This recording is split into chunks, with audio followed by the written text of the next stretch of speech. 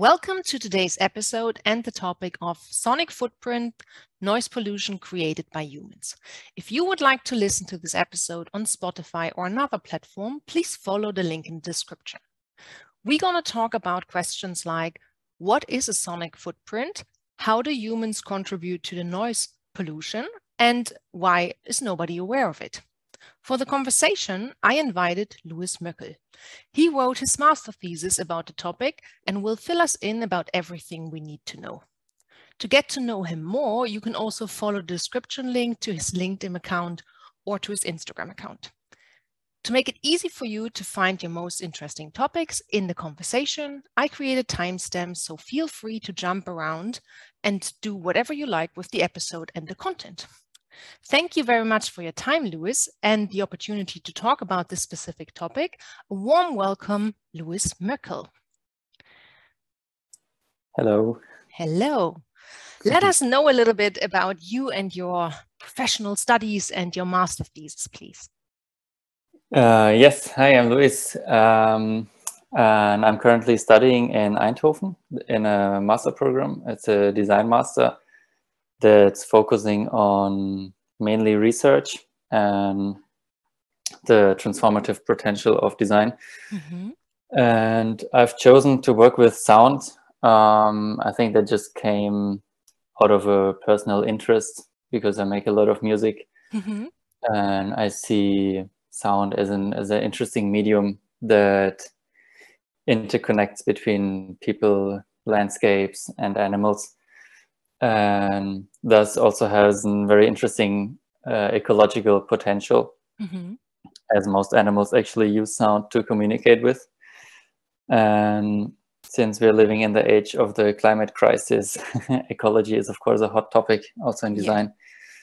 Yeah. So I thought, why not combining these two topics and look into what can we take out of sound in regards of ecology, and what can I do as a designer for that? So yeah, I started researching in what do we already know about sound in ecosystems, and what is not known. There's actually a lot of unknown factors still, because sound is, especially in natural sciences, hasn't been researched for a long time because there was just the lack of the technology to do so. So it's still a relatively thriving field that's just about to grow, and a lot of knowledge is being generated. And I thought that's an interesting moment to also tap in as a designer, because it's also quite undefined still what professions are working with this medium, because it's like this in-between space of sound art, science, music, and everything, and there's a lot of perspectives and different knowledges coming from different fields, yeah, whose merging can create new knowledge about the topic of sound, I believe. Mm-hmm. And that's really interesting, because when I was reading through your booklet, your thesis proposal, I was like, oh, that is so fascinating, because I'm, of course, aware of carbon footprint. I'm aware of light pollution, but sound pollution I actually never thought about before. And people I talked to about this episode, they were always like, I never heard of that. Like, what is that? It's like everyone produces noise or sounds, but how do we even come up with the thought of how does it become a pollution? What was your way to get to that moment? Yeah. I mean, the idea of sound pollution is not new. It's been around for a while, especially since Schafer, who was a composer in the 70s, who also invented the term soundscape, mm-hmm. which is the combination of the word landscape and sound, which basically describes the acoustic landscape of a space that is, of course, always defined by all the sound emitting elements that are in this space. And he wrote a lot about the sound pollution of urban areas, and mm-hmm. divided the sounds of the world into the categories of geophony, anthropophony, biophony, and technophony, which describes basically the liveless sounds, the geophony, which are the sounds created by weather events or earthquakes, or whatsoever, things that are not related to life. Then there's the biophony, which is describing the sounds that are created by animals, mainly animal communication and moving patterns. And then there's the anthropophony, which are all the sounds that are made by humans, that include the technophony, which are the sounds that are made by machines. And those sounds are basically around since not a long time, because they started intruding ecosystems since the beginning of the Industrial Revolution, I would say, when suddenly machinery came up and started to produce a lot of sound out of a sudden. That was not very common for most ecosystems. Like the sound of a steam train driving through a landscape was something that most animals living in this landscape have never heard before.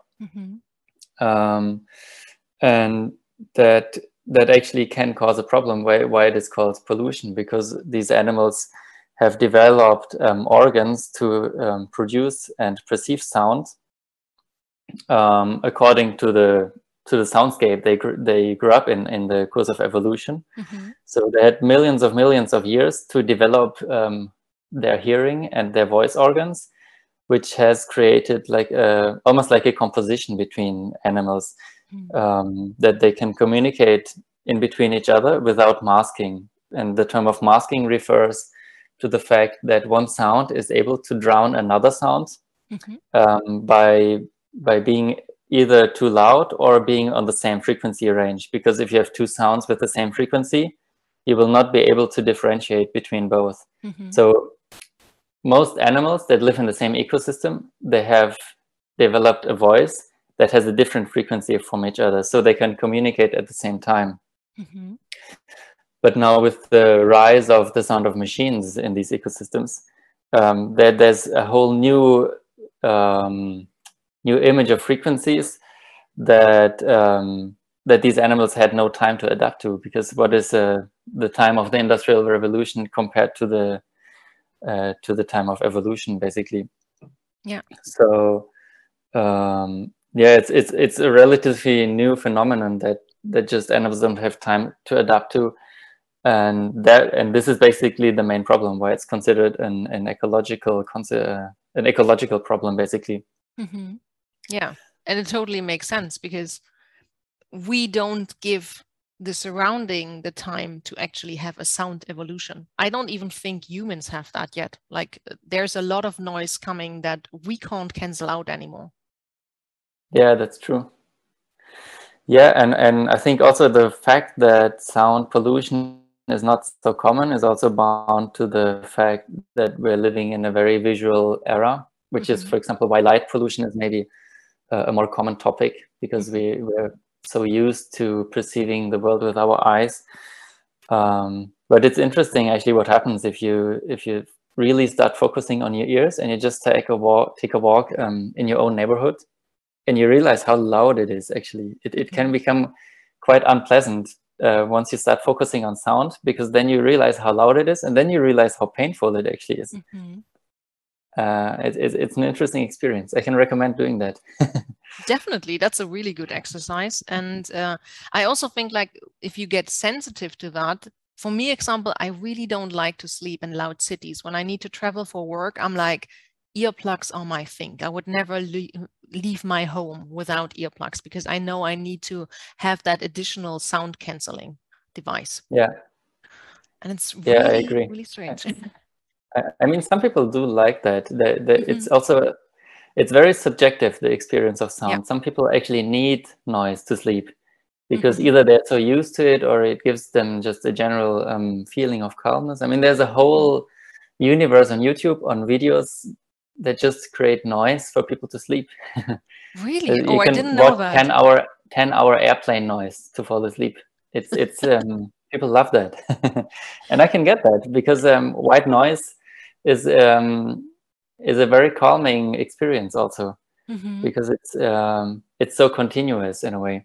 Yeah, it is super fascinating, because it really just brings out my experience of when friends come over to my flat, and I live next to the woods, so it's really calm, and you have maybe birds here, and then they move into the flat, like They enter the flat, and it's like, okay, can we put in some music here, Dagmar? Because it's so silent. They are so not used to the silence, and I'm like addicted to the silence. It's like, oh, I just want to hear my thoughts. But sometimes I think like they also want to cancel out the thoughts that would actually come, and they use noise for that. I totally agree. I think there's a strong connection between what we are thinking and what we're hearing. Mm-hmm. Definitely. And also, I believe it's a bit underestimated what physical effect sound also has. Mm-hmm. I mean, there has been research and proof that, for example, people who live close to airports, they have an increase in cardiovascular diseases because of the noise putting stress to their bodies. Mm-hmm. Definitely. And it's something that you might not even consider as stressful, but still there's a physical reaction that you can somehow measure.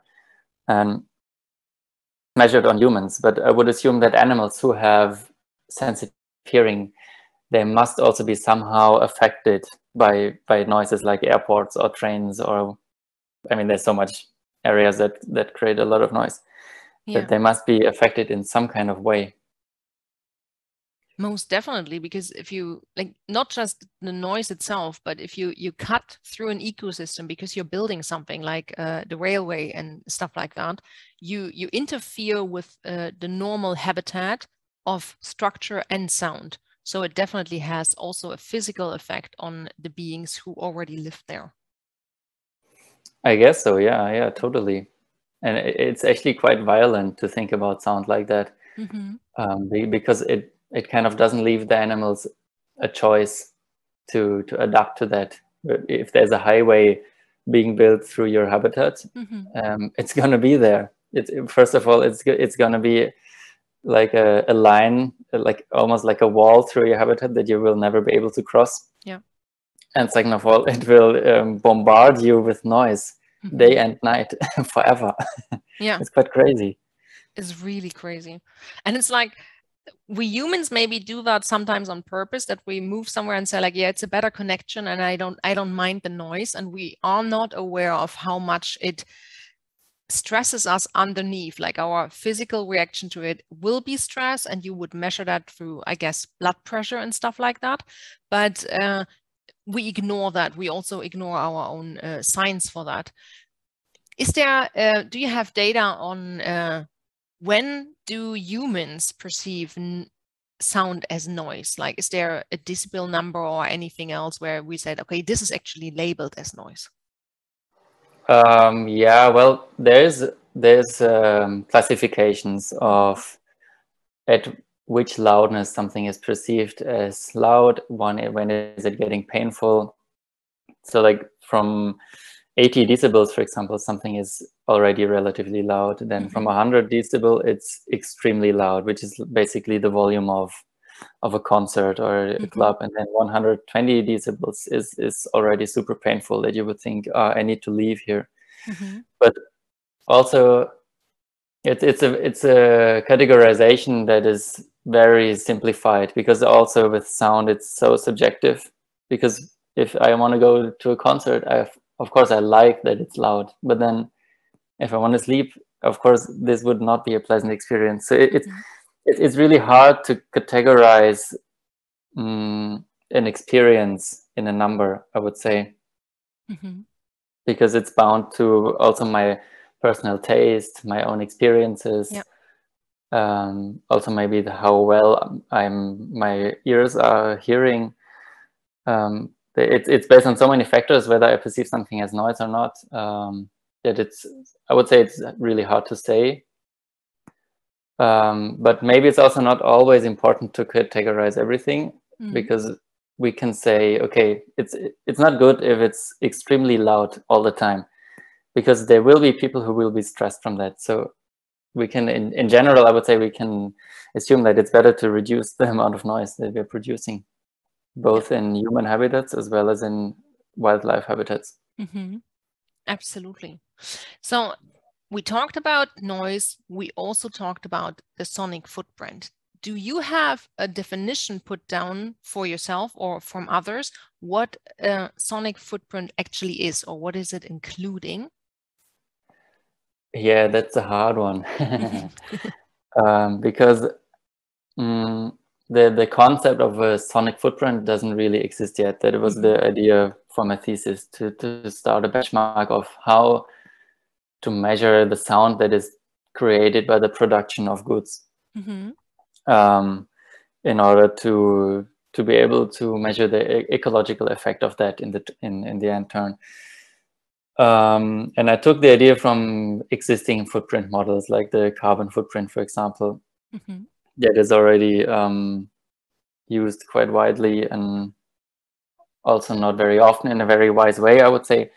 So the footprint itself, I think, has some problems because it's not always very precise, because it also needs to generalize a lot to be able to reduce the complexity of the production of one thing into one number. And with sound, that gets particularly difficult because to measure sound, you need to consider a lot of factors like loudness, the location of where the sound is emitted, because it makes a difference whether the sound is being emitted in the ocean, in the air, or if it's traveling through soil. That's also something we need to consider if you're analyzing the ecological potential of sound, because underneath a highway, for example, you also have sound that's traveling through the soil. And in the soil, there's, of course, a lot of animals living who will be affected by the sound that we will not hear, because our ears are bound to listening to sound that's traveling through air. But that's actually a very important factor, especially also in the ocean.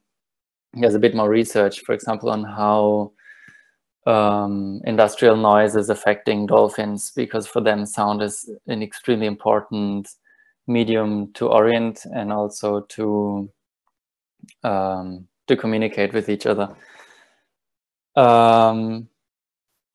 Yeah, and then also you need to find the data about the production of an object to find out which sounds are even produced by making that, and which sounds are produced by making the raw materials for that object, and so on and so on and so on. So what I'm doing right now is basically just opening up the idea of saying, okay, we can look at objects and say there's sounds that we can trace back to the production of this object, and if we want to analyze the ecological consequence of this object, we need to look at sound, not just water consumption and not just CO2 emissions. But a categorized idea of a footprint for sound doesn't exist yet, I would say, because it requires a lot of classification work still to say, okay, which ecosystem is affected by which kind of noise. How far does the sound travel, depending on which medium it is traveling through, and so on and so on. So I can't give a very precise definition on that yet, because I think that would be a bit sketchy at this point. We're still in the beginning of trying to build that sonic footprint. But nevertheless, it already creates awareness, which is a good thing, that you think about more things than air quoting that just a carbon footprint or water pollution or anything else. And I think you did that in a very beautiful way, that you chose to say, like, okay, you have a toy, a dolphin toy, and how is that created and put into being a toy, and then moved from China to Europe or anywhere else, and how is that creating noise or noise pollution? Can you give us a little bit about that, how the process went down, and how did you came up with that? Yeah, I'm a big fan of irony, I have to say. Because it's a great tool for storytelling, and designers are always obsessed with storytelling, of how to convey an idea of what they have. So I came up with this toy because they're produced by a company that sits in my hometown, and I used to play with them a lot as a kid. And I thought, dolphins are so interesting, because first of all, there's a lot of research on the acoustic communication of dolphins. And also there's a lot of research on the effect that technophonic noise has on dolphins, like the noise of ships or the noise that is emitted by the search for oil.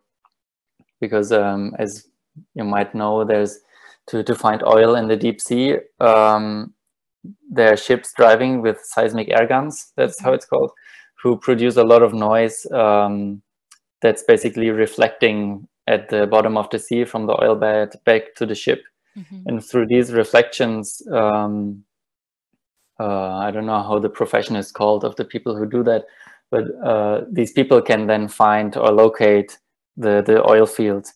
And that's a process that goes for 1 to 4 months in total of a ship penetrating the sea with volumes of up to 200 decibels to find that oil. And there's proof that has a lot of effects on marine mammals like dolphins and whales.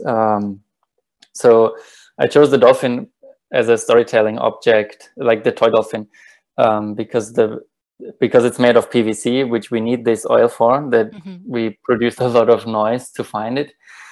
And then look into how this is actually entangled with the life of the real dolphin.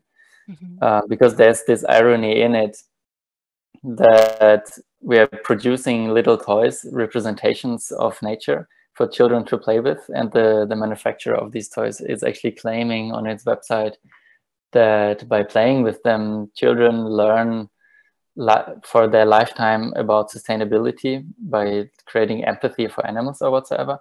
But by making these toys, we're actually hurting the animal that this toy is representing so much that it kind of showcases the irony of the relation to ecosystems that we have developed, or like what an idea of nature we have in a late capitalistic world, and how sustainability is approached by companies that make plastic toys, for example, which I believe can't have a lot to do with sustainable thinking.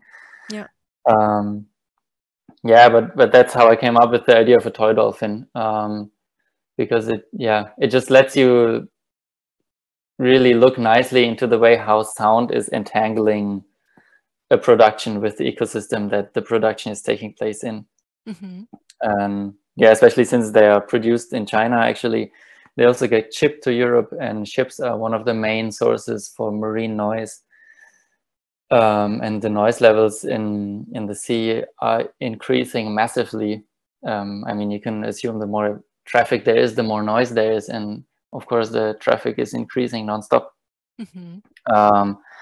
So there's a lot of elements to the production of this plastic toy that you can look into, where you can derive an idea of what sounds are being created from that, and how that is basically affecting the habitat of the dolphin. And it was a brilliant move. I really, really like that, because like you said, the irony of we try to call it sustainable, and we show you the habitat of a dolphin and what a dolphin is. But meanwhile, to produce it, we kind of destruct the ecosystem and everything. That was like, I was imagining that, like, how do I explain that to a child? It's a bit mean to do that. Maybe mean, but it's important. It's important. Yeah, I believe so too. Yeah, it's really, because when I see, for example, maps of the ways where ships go and how often they pass through, and they create that through different colors, and basically you can't see the ocean anymore because there are so many lines drawn between the harbors. It's like, whoa. And it's the same with airplanes. It is really strange how much humans have the desire to move. Moving itself and as your body is a cool thing, but the long distance thing is something very interesting that we do, and how much pollution we create through that, not just noise pollution. Yeah, exactly. Yeah, especially not moving ourselves, but moving things that we want. Like the ship that transported the dolphin to Europe that had maybe 40 people on board, and the rest was the ship itself that would need to carry its own weight of steel, plus the containers that it was transporting. It's a bit absurd, but yeah. It's crazy. And I think we forget that very often because like you already said, you know, you have the internet page or you have the packaging of the toy in the end, and nothing is telling you about that. Maybe they use a green packaging with leaves and then water and everything looks pretty, but that is not the reality you see in the places where it's produced, where it's shipped and stuff like that. So that brings me to the topic of what is actually sustainable. We very often use that word, and every time I ask companies that I talk to and they claim they are sustainable, I always ask, like, what is your definition of sustainability? Because if you do that as a company, how is that sustainable? So for me, it became a word everyone is using, but I always ask the question of, do you know what it means for you? Like, what is sustainable for you, for example? Yeah, that's a really good question that I prefer to answer with saying that I think the word sustainability has lost its agency because it's just overused. We can actually, that's why I was a bit skeptical with the word of the footprint before also, because the same happened actually with the concept of footprints.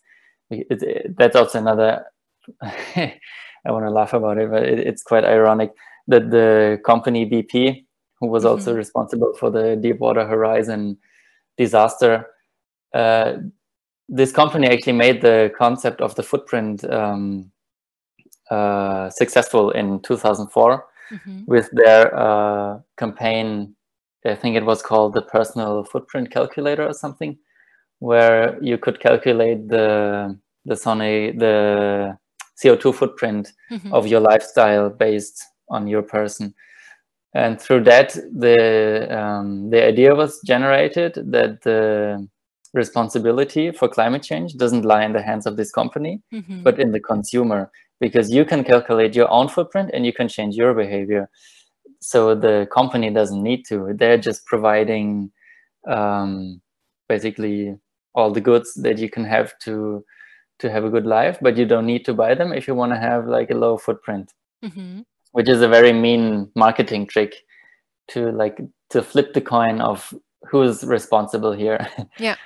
Yeah, and I think a similar thing happens with the word sustainability, that it's just an abused marketing word now that has nothing to say anymore, because also it's not defined enough in what it actually says. I mean, define what is sustainable, but it comes from looking at what it means for something to last long, or for something to be able to sustain itself for the future.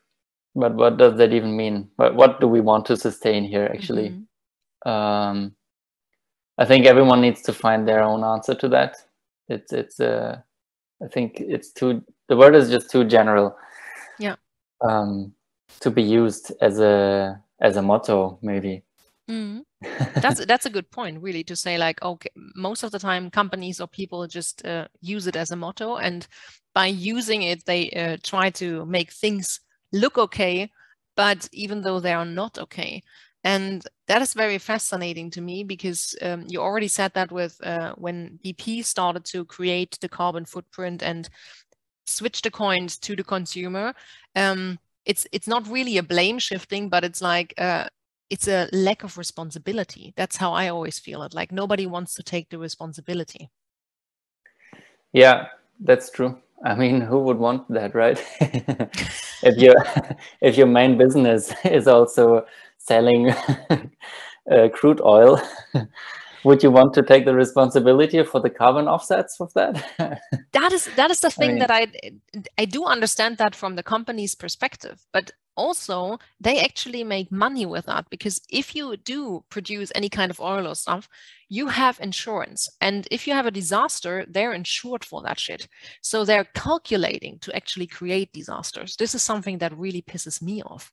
And so there is a huge lack of responsibility, and I really don't understand how that can always pass you by. Like, literally boiling it down to the fact that is a human working in that industry. And for me as a transaction analyst, I'm always like, how can a human work in an industry like that? That is for me just always the question like, wow, I couldn't even sleep at night. But for them, it's like, it's so normal. It's like, no, I just work here. I don't care. I don't mind. Yeah, like, a different set of thinking, I guess. I guess so. Yeah, I mean, I think a lot of people working in this industry might think that for now there's anyway no alternative solution for fuel or for plastic or for all the things that we make of crude oil. I mean, it's countless. So they say, yeah, but if we stop taking oil, we can't continue with our lifestyle, which I would believe is a good thing, actually. But maybe that's like a way of how they find excuse to what they're doing. Yeah. And this is again the parallel process to not taking responsibility, because what would happen if I would change my lifestyle? Like, what do I need to do differently? And we very often have the narrative of, oh, we need to get short of something, and we don't have that anymore, and we do not have access to this anymore. And this is how we're basically spiraling down into fear. And then if you actually sit your ass down and think like, what do I need to change in my lifestyle to still have that, but not use that, you will find alternatives, and you would be surprised how many alternatives there are. Yeah. Yeah, I totally agree. I would maybe call that optimistic creativity. Yeah. To look like into to look into solutions of how to have a nice life without all the stuff that we have, but like with an alternative that I might also like. But I mean, I can maybe relate to the energy crisis and heating less this winter now. I started really liking to heat less, because I don't have this moment of going out and freezing to death, and also going inside and putting 5 jackets off because it's so warm. Yeah.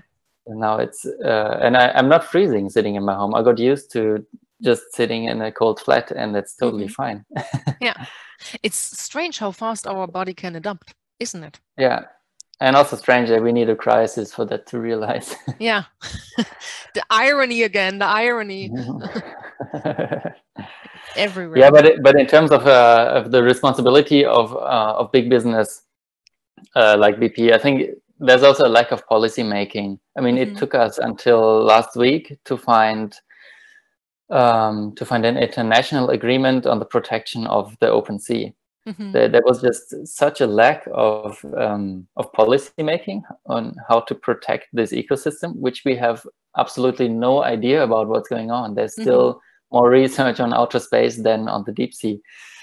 That this also gave way to companies to just extract a lot of resources from this ecosystem without being held back by international laws, because still the open ocean doesn't belong to anyone, which is actually a good thing. But then also, who is protecting it? Yeah, that is most of the time the problem. And that's like, if you don't have the protection, somebody can just literally raid the whole entire ecosystem. Yeah. And that, again, is actually a sad irony in itself, because the fact that we talk about protection already positions us as a human species as a threat to the ecosystem we're living in. The fact that this has become the way we are thinking, that we need to protect ecosystems from us, that perfectly showcases the relationship we've developed, I think, instead of trying to find ways of coexisting. So yeah, maybe a new way of looking in how we should live is not to talk about the word sustainability, but to talk about the word, what is ecological? Like, how do we find ecological coexistence in the world that we're living in, and how can that also adapt to the specific localities? Because every place is so different that you can't have international laws on how to manage ecosystems. It really needs to be site specific, I believe. Yeah, I'm with you on that. And also, I have to say, from my own experience, the moment you have rules and you are a company, you find loopholes. always. So people who do make these policies, they need to be very creative, because if you can still do certain things that are okay with the law, you still haven't protected anything. But I really like the thinking of the measurement of, we need to think about protection from us as humans is already very important to think about and talk about, that we are the threat to the system, not the system is a threat to us. Yeah. Yeah, and I think that's actually creating like also this spiral of we are doing bad things, so we need to protect the ecosystem from the things we are doing, so we can keep on doing what we are doing because we are protecting the ecosystem. And then we have created this loop of selling CO2 certificates, so the industry can keep running because we are protecting the ecosystem in another place, and that keeps the spiral like rolling, basically. Yeah. Sometimes I compare it with the sale of indulgence that had the church did in the Middle Ages, where you can just pay off your debt by giving money to the church. You can now pay off your CO2 debt to the climate by paying a higher price on your flight, but that's not how it works. I mean, the amount of CO2 that I'm emitting will remain the same, or will maybe even increase. Yeah, definitely. It's actually counterproductive, this way of thinking, I think. Yeah, and people aren't aware of that. They're just like, I have a better conscience doing that. Because I know that from an organization where when I was traveling, they always, like the amount of traveling I did with the kilometers, they just send that amount to a company, and then you pay money for offsetting that. And I'm like, yeah, but it's still there. I still produce that CO2. Yeah, exactly. I mean, you could, if you would now compare that with sound, it becomes super absurd, because you can, in the same way that you're looking at the amount of CO2 that you're emitting by 100 kilometers of traveling by car, you can also say how much sound this car emits in 100 kilometers. Well, could you offset that sound? No, it's been there. You cannot undo sound. It's impossible. So I don't know, maybe someone will come up with a concept for that one day. I would be curious, but it will be a great marketing concept in the matter of, I whitewash the sound and then it's not existing anymore. Like the most things we're doing all the time when marketing comes into place. Yes. Fascinating. But that's also a good thing when someone is asking me again about this offsetting things, and say like, can you offset sound? That is a good counter argument. Thank you for that right now. It's like, and that makes them think. It's like, well, fuck, I never thought about that before. Now she got me. Yeah, I wouldn't know how to offset sound. I mean, you can cancel sound by, like, you have this technology of emitting sound and therefore like canceling out the volume. This technology is used in noise canceling headphones, for example, that they're producing the same frequency that the noises around you has, and thus it kind of gets eliminated. Like technologically, that would be the only idea I could have to like stop sound from being emitted, but you can't do it. That's another interesting thing about sound is it's ephemeral. It's once it was there, you can't like, you can't trace it back because it's there for a moment and that's it. Whereas CO2 or water, if it's emitted or polluted or whatsoever, you can still like find that. Like CO2, you can even find in 100 years in the atmosphere. And later, CO2 we emitted now. Yeah, like from centuries ago when we have ice core drills or something. Yes.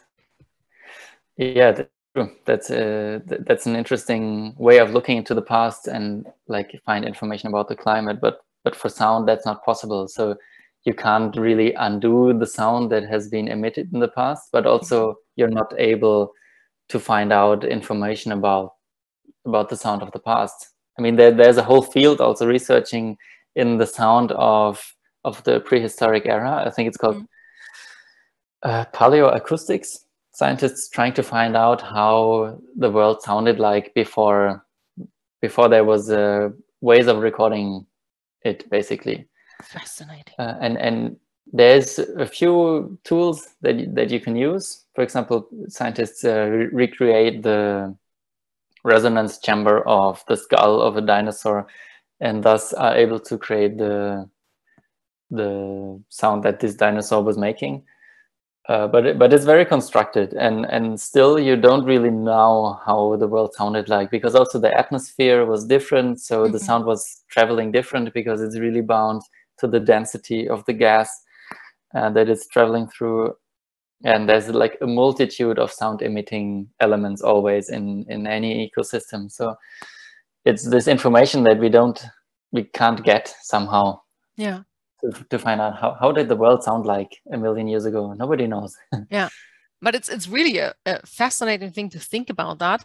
I just right now thought, but a skull is not working because you have resonance bodies in your whole body when you're making sounds, like our vocal cords and stuff. So basically they need to reproduce the whole entire dinosaur. That would already be fun to me. That's like, okay, cool. But it's really interesting, especially the thing you said with the noise canceling headphones. I was like, oh, I never thought about these either. It's like the noise is there. We're canceling the noise with another noise. And it's like, yeah, but the noise never disappears. So that is interesting. What effect does that have on humans? Because the noise itself is there. And you may be not hearing it, but how is your body reacting to it? That would be fascinating. Yeah, well, technically it's kind of disappearing. You can look at you can basically look at it as two sound waves that hit each other in a way that they cancel each other out. So the principle of noise cancellation is really to cancel the vibrations in the air. So it's actually making sound disappear. Okay, but is that down to zero? Because I do understand the concept of two. Well, yeah, that's the thing. I think you're canceling out the ability of you hearing it, but the wave, even if it's a lower frequency, then there's still a wave. And I had a further education 3 weeks ago about biogeometry and compression waves and stuff. And I was like, oh, thinking about that and how compression waves still carry a lot of information, but we don't use it actually for information, but it's still there. Yeah, that's true. It's not able to cancel out like every entire sound. It's able to make it more quiet. But yeah, it's actually a very interesting approach in general to look at the concept of a wave as an ontology to explain the world. Because also the string theory says that everything is vibrating and sound is a vibration in itself. So if you start looking at things as a vibrating matter, you can sort of try to explain like a lot of principles through the concept of vibrations and waves beyond the concept of sound. I mean, sound is the concept of something that an ear can perceive, basically. But yeah, I think it's an interesting approach. There has been also research on how sound has shaped the like, how do you say, the visual appearance of marine animals. Interesting. I wouldn't.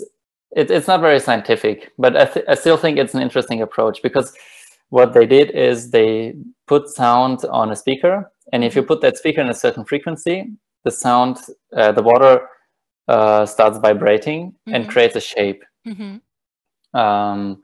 like a standing wave, basically. And I saw that as in a video. Yeah, and you get these beautiful patterns of like water that is shaped by sound.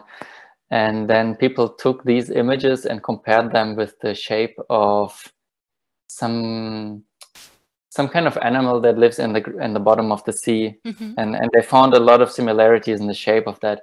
But the research didn't go further, and it didn't go really to the point where they could prove something. But still, I think it's an interesting idea, like to think like that, to say, how does sound actually shape things also? Absolutely. And this is basically, if you read the books of Dr. Ibrahim Karim, he's just making that the law of harmonics and how sound is creating our reality. And that was so fascinating to me, because it's a completely different approach. Not like I look at a plant and see it's a beautiful plant, but what is the source of the plant? And it's like, never thought about it. If that is a vibration that at some point also creates any kind of noise or sound. And then Yeah. the plant is there and looks the way it looks. Or an animal in deep sea looks like the standing wave that we produced in a pool or anything else. Yeah, yeah. Fascinating. Yeah, it's an interesting approach, definitely. Yeah. And it also shows how little we know. Oh my goodness. Yeah, and sound, there's a lot to find out still, I believe. Yes, yes. And there's so much, because I just remembered that when you said there's a white noise and stuff like that, and you can listen to that on YouTube to fall asleep. But there are also videos on YouTube where you do not hear anything, but it's still for you to fall asleep. But there's something as a vibration underlying, but you can't really perceive it, but still it calms you down. Yeah, yeah. Yeah, I mean, there's a whole spectrum of frequencies that the human ear cannot perceive, but the body can. For example, infrasound. I mean, the human ear, it can hear frequencies between 20 hertz and around 20 kilohertz, decreasing by the age. But the sound spectrum is, of course, much larger. Like the same like light, we can't see ultraviolet light or infralight with our eyes, and same with sound. But for example, again, the dolphin is using ultrasound at around 150 kilohertz, which is way beyond the human hearing range to orient itself. And it's called echolocation, the same principle that bats use to orient themselves. And the reflection of these sound signals helps them create a three-dimensional image of their surroundings. So for them, sound is also very much related to spatial perception, basically.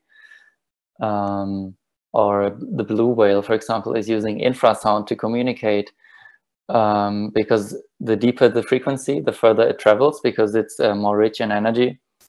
And therefore, whales have somehow developed a natural form of telecommunication that lets them listen to each other for thousands of kilometers through the ocean.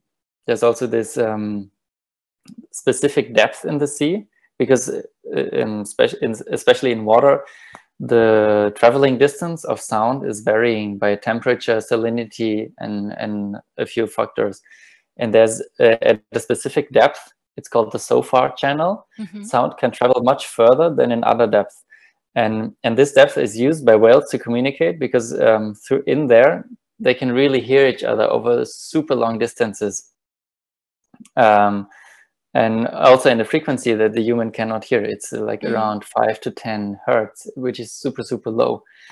But also that is, again, being interrupted by industrial noise, like seismic air guns that are searching for oil, for example, because they also produce a lot of low noise that it can travel far. So, but this basically does is it cuts the communication of whales that usually can communicate in a long distance. And then again, of course they use communication to also find mating partners. So if we cut that communication, we're actually endangering these animals from reproducing, and especially in whales, where there's a lot of endangered species, this is a big problem. Absolutely. And I just thought, like, how do you translate that to human lives? It's like if you would cut down our internet and then you would also cut down Tinder, and people would really hate that. But we're doing it to whales. Yeah, to dolphins. Yeah. We need to think about that, true. Yeah. Whale Tinder. Whale Tinder.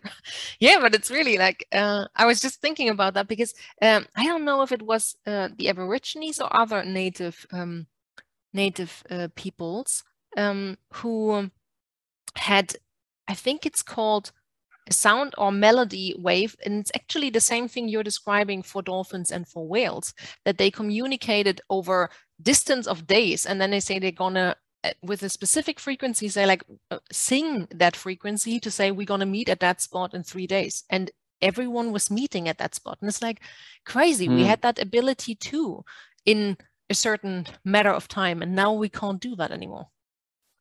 Yeah, well, I think there we also need to consider the cultural differences and how ways of communicating have evolved over the development of this specific culture, and also how maybe also the physical abilities of people are adapting to the culture that they're developing. So I'm not sure how much we can compare the Aboriginal way of communicating through sound with our ability to perceive sound, but definitely there's I think our auditory perception is much more sensitive than we actually believe. There's a lot that we're not thinking of the whole time, what things that we are perceiving, but we don't realize that we are perceiving them up to the moment where we start maybe thinking of, I should maybe like sharpen my senses. It's the same with smell. If you train your nose to smell, you start like become a bit more sensitive to smell, and the same happens if you train your ears to listen. You're more easily disturbed by noise, or you can differentiate more easy between different sounds that you're hearing. And it's also so interesting, and most of the time we do that when we have accidents or anything happens to us, because I thought about the one person who's actually blind and who's also doing a clicking noise to create the surrounding around him, and he's bicycling through Berlin. And I was like, I can hear and I can see, and I wouldn't even want to bicycle through Berlin. And he's just doing that with that clicking noise. And it's like, this is very impressive. Yeah, that's very interesting indeed. Yeah, a friend also told me once of a guy who was building speakers, and he was crazy about sound. He could hear if there was like a little element sticking out of the case of the speaker, because it was disturbing the sound just by listening to it. Yeah. So for him also sound already became like a perception of space in a way. Yeah. But yes, when you only focus on this sense, you can really see what it can actually do. Yeah. Like how sensitive it actually is. And every one of us can train that. It's like, it's really amazing what our brain is capable of doing, how cells like not recreate, but they readapt. Like, okay, this was actually for a completely different purpose, that cell. And then it's like, it becomes a hearing cell to support that because you're training it. So that is pretty cool. Yeah, I agree. Nice.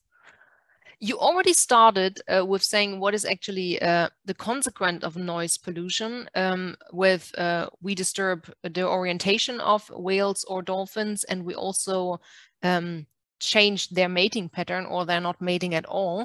Is there anything else that we already know about the consequences of noise pollution? With animals, it's a bit difficult.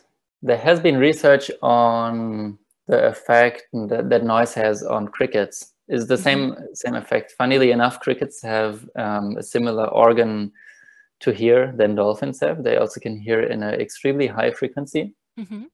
And they obviously also use sound for mating. I mean, the warm summer nights that are filled with the sounds of crickets, those are all crickets trying to find a partner. And there has been research on how this is being disturbed by crickets who live next to highways, for example, that they have actually fewer reproduction, because most likely they have more difficulties of finding each other through sound. And especially in the course of the extinction of insects that is going on, that I also think is lacking a lot of attention. We keep talking about the mammals, I keep talking about dolphins, but actually insects have a massive decline in biomass all over the world since the last 30 years. And sound could be one of the elements contributing to that, actually. Yeah. And there has been also research back in the days where someone researched the effects of infrasound, like the sound that is super low, on larvae that live in the ground, because many insects, they breed under the ground and spend a time there as larvae, and they also had fewer reproduction if they were exposed to infrasounds. And there has been also research that mines, for example, to relate back to the toy dolphin, to make PVC, we need crude oil, but also rock salt. And rock salt is mined with blasting. So we just bombard a mountain and take salt out of it. Mm-hmm. And this is creating infrasound that is traveling through the soil, which might in the end also again affect insects who are living there, because all soils in the world are basically alive. Definitely. Yeah, but yeah. Sorry, say. No, I was like, if you take, I think it is like 2 handful of soil, you have more organisms in there than in the on the whole planet or something like that. So we just don't see it, but it's all alive. That's true. Yeah, those are mostly microorganisms. Mm-hmm. I don't know of any research that sound has, like, of the effect that sound has on microorganisms. Maybe it does. It would be interesting to research, actually. Definitely. But yeah, it's true. Like, soil is incredibly alive. But yeah, in general, it's there's not that much research on the acoustic effect on animals, at least not as much as on humans. I mean, for humans, we already have a lot of regulations on how loud things can be in certain places at which time of the day. There's regulation for industrial areas about daytime and nighttime, residential areas. And if like a highway is too loud, for example, there needs to be measurements to protect the people living there from the noise. But there are no such regulations on animals because, first of all, I guess there's a lack of interest, and also there's just a lack of knowledge also to know what effect it actually has.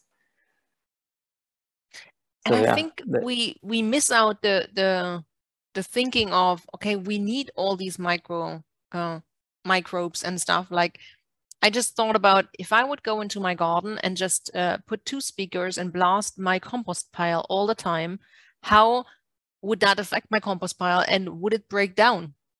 Breaking down meaning it doesn't really produce earth anymore because they are so disturbed and they do not do their actual work. So that would definitely in the end also have conflicts or problems for us humans, like the thing with if bees just die out and we just have pollinating bees that are basically managed by humans, because the wild insects are even more important to us and not the colonies we have as humans. So all of that produces a wave of, we're not getting food anymore. And unfortunately, nobody's thinking about that. That's my feeling all the time. Yeah, that's a very crucial element. I totally agree. Like, how do we get food, and also how is maybe sound affecting that process? There was this weird campaign one summer where a German beer brand was selling sound pills, and they were like putting a sound system on the hop fields, and you could upload songs that they would play on the hop, and then they would make beer out of that hop that was sonified with the songs that you chose. I think it's an absurd idea to put speakers into the landscape and penetrate it with random music to make beer. But I would really like to know if there was a difference in taste in that beer. Exactly. I think that to find out would be interesting. Yeah. And maybe even to find out which frequencies, or also if there's a relation to harmony of sound, how does that affect your compost, for example, also. Yeah, I don't know of any research that was done in this field, but it could be interesting to find out, actually. We put it in the field now, so maybe someone is picking it up and downloading it. That would be amazing, because even though I would put speakers in front of my compost, that also doesn't mean that would be a noise that I could hear. They would just stand there and everyone would think she's strange, like always. Why are there speakers next to the compost? But nobody's hearing it, because that is maybe a really beneficial frequency that I'm emitting onto my compost now, and now it breaks down in half of the time. That could also be a possible solution if we really research sound and waves on microorganisms. Could be, yeah. I mean, there is tools that emit ultrasound, and they claim to be good against mosquitoes. because apparently they don't like ultrasound or like a range of insects. I haven't tried that. I'm not sure how that works or if it works, but apparently ultrasound is already used as a tool to control insects, basically, in a way. There are things I'm going to try out in my garden this summer. Unbelievable. That is also something I will try out because I have always so many mosquitoes and it's so annoying because they eat me alive. It's like, pooh. Yeah. That would be interesting. But I want to keep my dragonflies and I want to keep the birds and everything else. So I need to have a frequency that just works on mosquitoes. Yeah, I think that's always the problem with utilizing something, that you create an effect. And that is always also, there's always a collateral effect on something else that some other species might benefit from, actually, or might also be disturbed from. And then I probably just take the chance of me being the only species that is not benefiting and being eaten alive. I mean, with everything we do, I think we cause an effect and a collateral effect. Yes. That's the principle of ecology also, that everything has an effect on each other. And some things always benefit, some things always lose. But the losing part. I think in some sense sound is at least a less violent way of intruding in a system than putting chemicals, for example. Yeah. Because it doesn't has this, like, it doesn't remain. There's no substances that remain in the ground, for example. Yeah. It's a one-off thing, and if you turn it off, it's gone. Yeah. There might be an effect still, but it's not that in 100 years you still see traces from the sound. Yeah. Or maybe you do, and we just don't know yet. Could be, yeah. Maybe you have traces. They are just different from what we would expect because we haven't understood that is a combination to sound. Yeah. So that's really a very interesting field. So is there anything you looked at to show how you can create kind of an ecological understanding for sound in society as an outlook of your thesis? Yeah, that's a good point, actually. Well, I'm a designer, so I'm always interested in like how I can curate this idea to make it tangible in some way. And also I'm a musician, so I love media that carry sound. So what I'm working on right now is to release a record that is containing the research, because I've done a lot of field recording with a hydrophone and a stereo microphone in different places that are related to the production of that toy dolphin. And then I'm speaking to a bioacoustic researcher. Like, bioacoustics is basically the merge of biology and acoustics, a field to research the acoustic behavior of animals.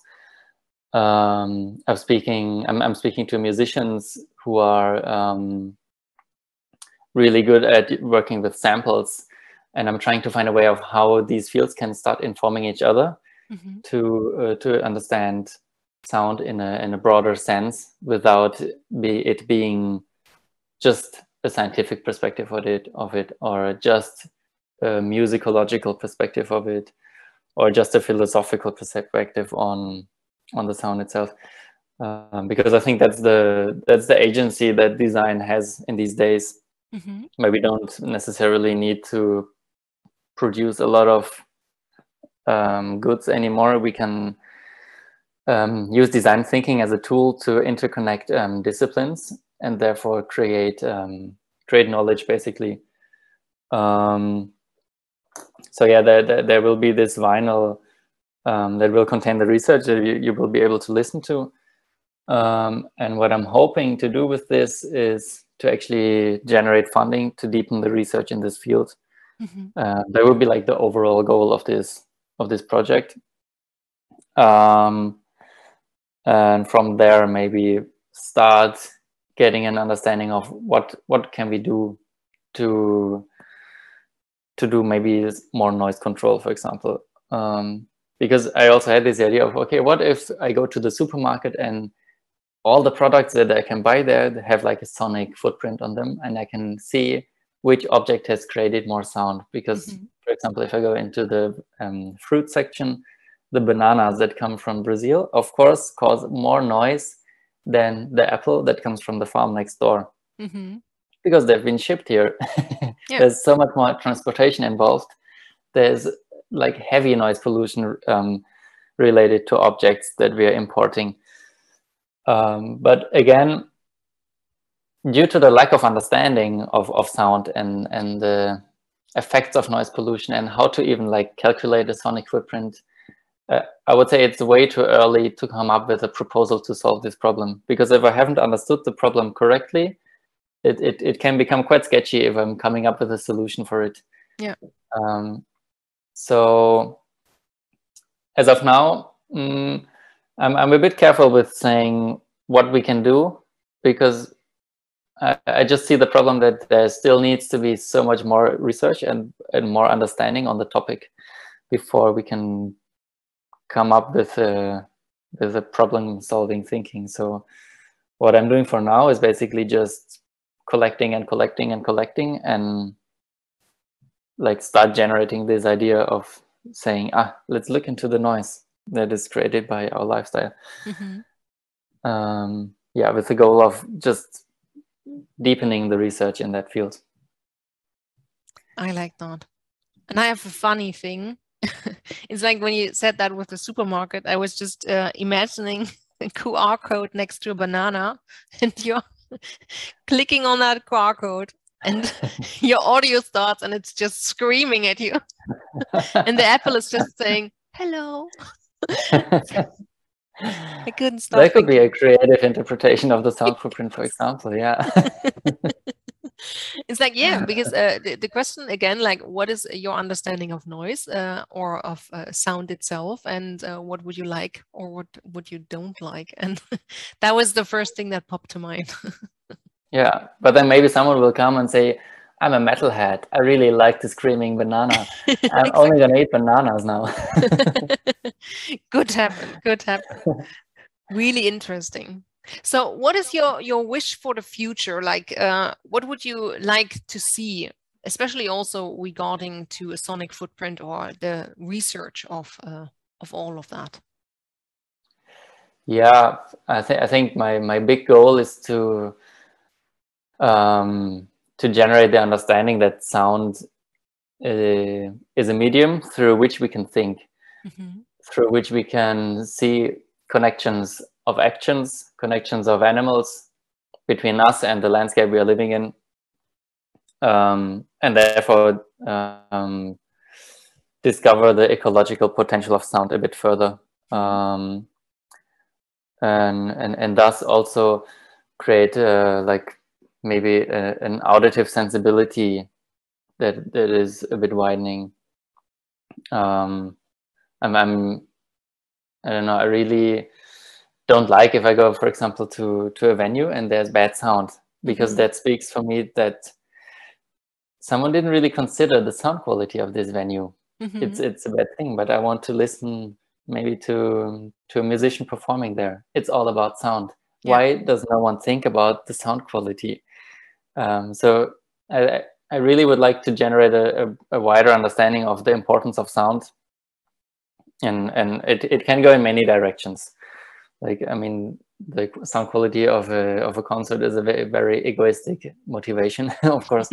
But then, I think we can discover a lot of potential if we start looking at sound a bit further, and if you're training our ears to be more sensitive, just in everyday situations, walking through the city and listening to the noise that is surrounding us. Because that, I believe, is the baseline for action. Like because if no one's realizing that something is disturbing, no one's going to do something about it. But then if people start saying, this is so annoying, can we like abandon cars or like have no more cars in the city center because they're just too loud? It's not even about the climate, like the CO2 emissions that they have. It's also about the sound. yeah, we might find another tool for policy making in that field also. And that would so be yeah. great. That would definitely be great. Yes, I agree. I would like that. Then I would probably also live in a city for once. I can't handle that. It's just too loud all the time. Yeah, that's one nice thing about Netherlands. There's so much bike traffic that Yes. usually is not that loud, but still, there's still a lot of cars around. But yeah, that would be a dream, for example, to say no more cars in the city centers because they're too loud. Yeah. And then we would probably also have a lot of birds coming back, because Yes. there's actually research on how the singing of birds adapts if they're sitting living in the city, how they become more loud, or how they're changing the pitch of their voice. Yes. To be able to actually still be heard, because the city is so loud that if they would continue with their normal singing, they wouldn't be heard. Yeah. That's So again the point of the changing of the frequency a little bit. Yeah, exactly. So they are adapting actually to the acoustic environment that we are creating. And it's super interesting. One little side note on that. I watched a documentary and I was like, NASA was taking sound samples of all the planets. And I was just thinking like, how the fuck are they doing that? But then it's like, okay, don't think about that. Just listen to the voice or the noise samples. And it was super fascinating that they had the, I would say now, voice of the sun and other planets. And then they came to Earth as the last thing. Yeah. And it was so fascinating because I was like, that sounds like birds. What is happening? And then the person who was explaining that was like, if you think you just heard birds, that's exactly why birds sing that way. They are imitating the sound, the frequency of Earth. And I was like, that is so fascinating. I was not aware of that. That's interesting. Yeah. Mm-hmm. And I think how they did. What's it? Yeah. No, say. That was like, from that point on, I was like, that's like Earth is saying good morning to me every morning when I hear the birds. It's amazing. Oh, that's a nice metaphor. Yeah, true. Yeah. Yeah, I think how they did that is they took the electromagnetic field of planets, that could be, which is also a wave. And if you stretch that wave, I mean, the frequency is a bit high, but if you can stretch it to make it audible and transform it into a sound wave, basically, and then it becomes sound. And since Earth has quite a strong electromagnetic field, the sound is quite unique of that planet. Fascinating. Now I know that too, because they haven't explained that. It's like, oh, I hate it when they don't tell that. It's like, you could give me any sound right now. I don't know if you're correct. That was the first thing that my mind did. And it's like, no, just listen to the sound. Yeah, I think it's described on their website how they did it precisely, because I've also been there once. I don't want to say something wrong, but I believe that's how they did that. I would need to look it up too. So we have some homework to do as well. Yeah, pretty true, cool. Me too. Do you have any books or anything you can recommend, or pages if people want to look more into that topic? Yeah, relating to the discussion we had about what is sustainable living now, I can. It's not related to sound really, but it's related to an ecological lifestyle. Is the book Being Ecological from Timothy Morton. That's a very nice take on how the Western society can actually find a new understanding and a new positioning in the world of perceiving itself as an ecological entity. And yeah, he has some nice perspectives on that. And then regarding sound, there's two books. They're like the classic books of sound research. One is the book, The Tuning of the World, the Soundscape from Schafer, the guy I've talked about before. It's a bit dry, but he's describing how the sound of the world has changed throughout the history. And he's taking references also, like in the era before there was ways of recording sound. He's kind of reconstructing how the world must have sounded like. Yeah, that's very interesting. Yeah. And then there's another book from Krause, who's a field recordist. He's like, I think he's also a musician, but he started field recording early, like I think it was in the 60s or 70s. And he's recorded soundscapes all over the world, and many of them are not existing anymore right now. So he has a record of many places, how they sounded like before they got transformed into farms, for example. And he wrote a book that's called The Great Animal Orchestra, where he's also describing the concept of how the soundscapes of ecosystems have actually evolved throughout the course of evolution. And yeah, he has very nice perspectives on sounds in terms of ecology. That's a good one to read. Yeah, it sounds really good. Title also great. Nice. Yes, I'll leave it to 3 books. That's good. That's a good start, definitely. Then I already have my last question for you. What is your gift to the world? My gift to the world, yeah, that's also a good question. I think I want to give experience. That's my goal that I'm also trying to follow with the project that I've started right now about sound footprints. Is to generate experience that in the end can maybe generate a new understanding of something that we're looking at. Because I believe if I'm listening to something, I can understand it in a way that I wouldn't be if I would read about something. So the experience of things in relation to how we understand them is I think is very crucial. For example, I can look at sound as a physical phenomenon. I can describe it in amplitude, frequency, pressure level, and there's a lot of things I could describe it with, but I don't know what it is until I listen it. So, or I could also say love is just a molecule that's traveling through my body, but that doesn't make me know what it is. I need to experience that. So yeah, I think the main thing I'm obsessed with is generating experience in order to generate knowledge. If that can be framed as a gift, I don't know. Definitely it can. I really like that. And imagining love as a molecule. Nice. Great. Thank you so much for your time. And you were explaining really lovely about a sound or sonic footprint, and that we have more insights about that topic now. Thank you for all your questions. It was a pleasure. You're welcome.